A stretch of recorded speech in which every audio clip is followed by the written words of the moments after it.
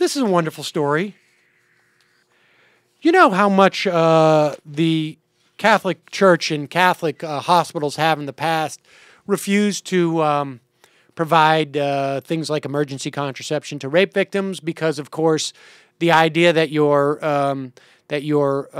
potentially a fertilized egg is a precious human life, a person, if you will, that we don't have you got to remember, ladies, you're just a vessel to grow these things inside of you.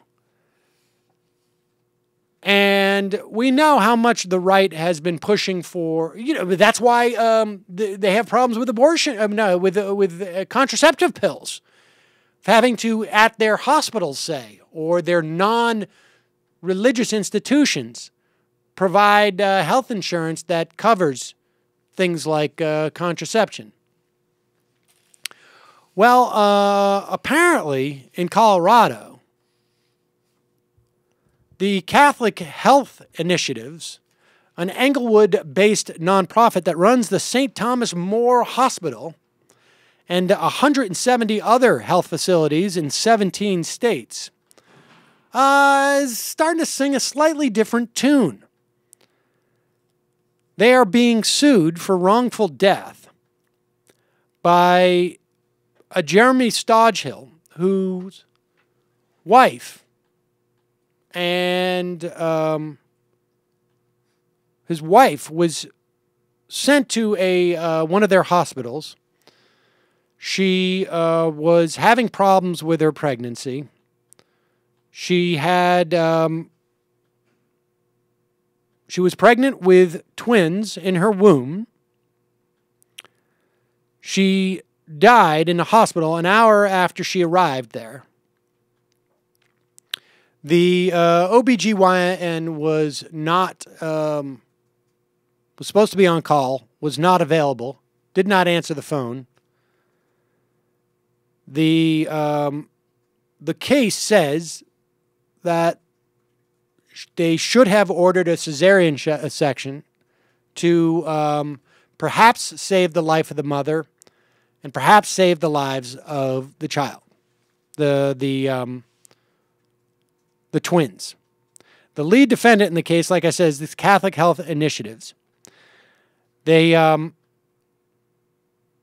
witnessed to the sanctity of life from the moment of conception until death. This is a directive for their hospitals. The church's defense of life encompasses the unborn. But when it came to mounting a defense in the Stodgill case, the Catholic health lawyers effectively turned the church directives on their head, according to the Colorado Independent. They are arguing that state law protects doctors from liability concerning unborn fetuses on the grounds that those fetuses are not persons with legal rights. Uh-oh. Attorney for the Denver-based attorney for the organization argued in one of the briefs they filed for the defense, the court should not overturn the long-standing rule in Colorado that the term person, as it is used in the Wrongful Death Act, encompasses only individuals born alive. Colorado State Court defines person under the Act to include only those born alive. Therefore, plaintiffs cannot maintain wrongful death claims based on two unborn fetuses. I have to say, I agree with the defense in this case. They were not born alive. They're not persons in the context of civil society and do not have the same rights as persons would.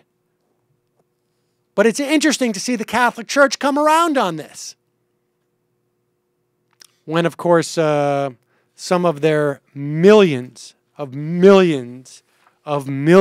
dollars that they generate in this business.